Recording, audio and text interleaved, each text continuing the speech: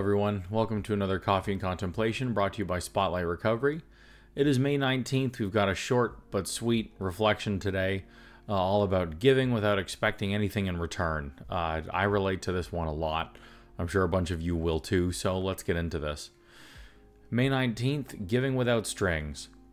And he well knows that his own life has been made richer as an extra dividend of giving to another without any demands for a return. From As Bill Sees It, page 69. The concept of giving without strings was hard to understand when I first came into the program. I was suspicious when others wanted to help me. I thought, what do they want in return? But I soon learned the joy of helping another alcoholic, and I understood why they were there for me in the beginning. My attitudes changed, and I wanted to help others. Sometimes I became anxious, as I wanted them to know the joys of sobriety, that life can be beautiful. When my life is full of a loving God of my understanding, and I give that love to my fellow alcoholic, I feel a special richness that is hard to explain. And this inspiration is from the AA Daily Reflections. Yes, like I said, it's short but sweet, and it's got a really good message to it that I just resonate with entirely. I very much have had this experience through my recovery, so it was really cool when I found this one and gave it a read. So for me, back when I was using, that was one of the biggest addict behaviors for me, was doing quote-unquote favors for people, really just to then get more out of them in return. And there were a couple of stipulations to this that made it really slimy. One was, and just so in general, like to start off, whenever anybody would ask me for help, that was the first thought was, am I getting more out of this in return? Not even like you scratch my back, I'll scratch yours. Like, no, if you're not going to scratch my back longer, then I'm not going to do it. So my first response to that, of being asked to do a favor, was awful. I'll do you a favor, but you need to do me a better one. Or I need to get something more out of this, or I'm not even going to help you. There was the first response. Not very loving and spiritual, if you ask me. The second was then, if I would do a favor for somebody, I would then put that favor that they owed me, quote unquote, into the bank. You know, so I would keep tabs. I'd keep track of favors that I did for people. So then I could turn around and call in those chits when it best suited me, and then get them to do whichever favors in return for me. There's another behavior that is really not so loving and spiritual. The other thing too with that, which is kind of funny, is I knew that I was gonna need help from people because I was a disaster. Like, my life was just a wreck. I was just a walking wrecking ball. So like, I knew I was gonna need help from people constantly.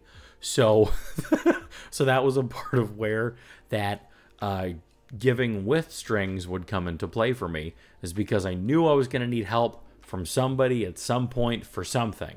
So half the time I would look at then being asked to do a favor for somebody as an opportunity for my future self, where I'm like, oh yeah, okay, I can help this person now because I know some other disaster is going to happen in my life and I'm going to need help. So perfect, I can put one in the bank right now. So I would do that. So that was another thing that resonated for me with it too. So bottom line, I totally gave with strings as an addict.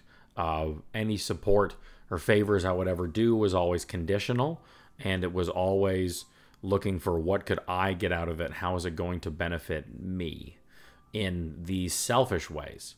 So now we'll talk about the perspective shift and then how that changes in recovery, and what they're talking about in this reflection that I really like. Sorry, there was another piece here. Sorry, I'm going to read through it, and then we're going to get to that point, because they talk about that transformation in this paragraph, and I really like that. So I'm going to cover the bulk of the second paragraph, the bulk of the paragraph here, and then go back up to the quote at the end to finish it off. And just a reminder, if you're listening audio only, we've got a physical copy of or a digital copy of the reading in the description, so you can read along with it. You can save it on your phone, so check that out. So anyway, the concept of giving without strings was hard to understand when I first came into the program. I was suspicious when others wanted to help me. I thought, what do they want in return? And so, of course, this was exactly how I felt and thought and looked at this, because that's how I would have acted.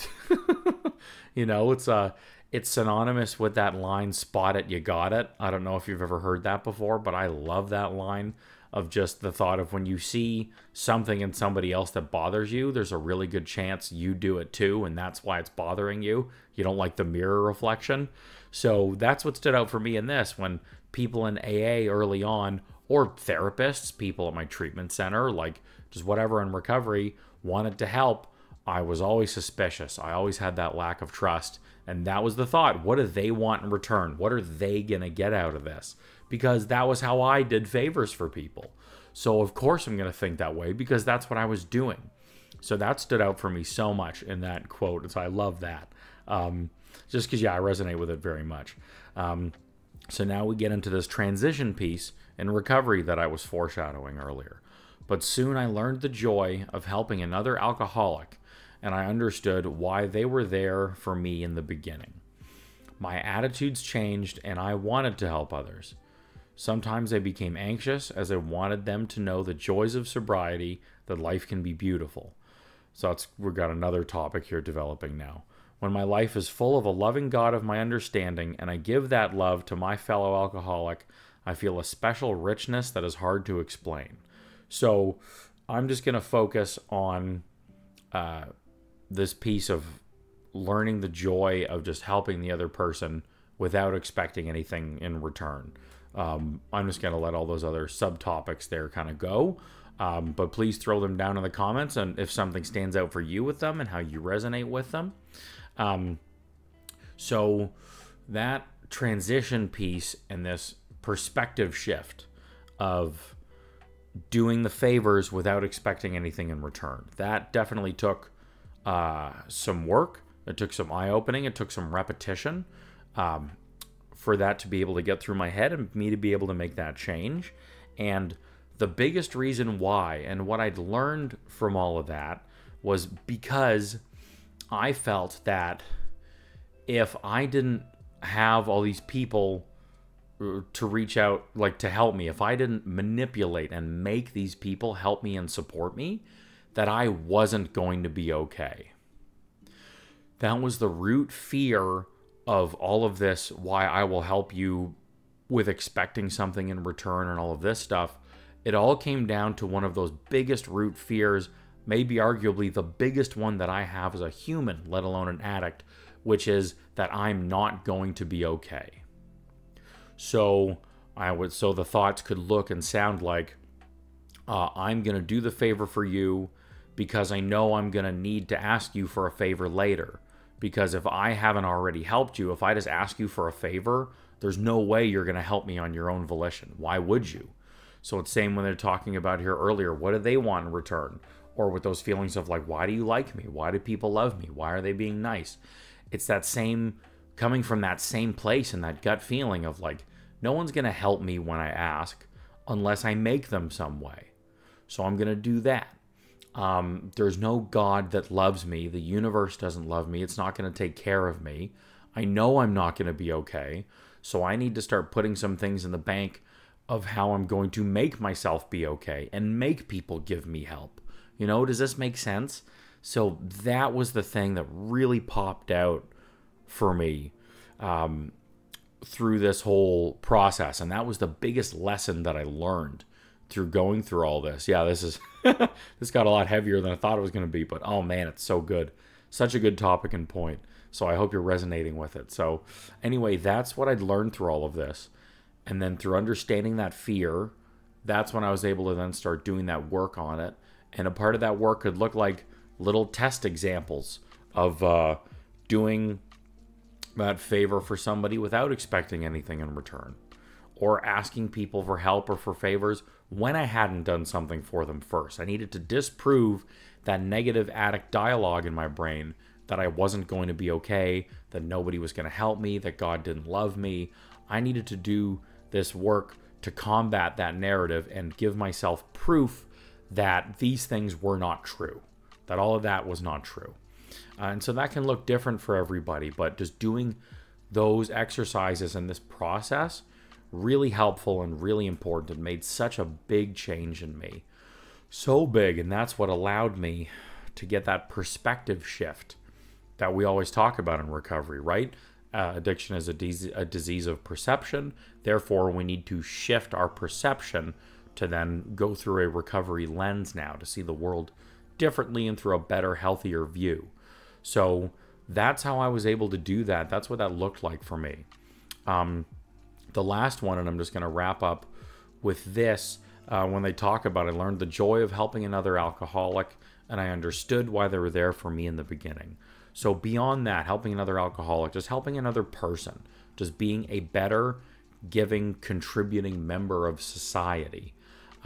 My old sponsor, now this obviously isn't part of the 12 steps-ish,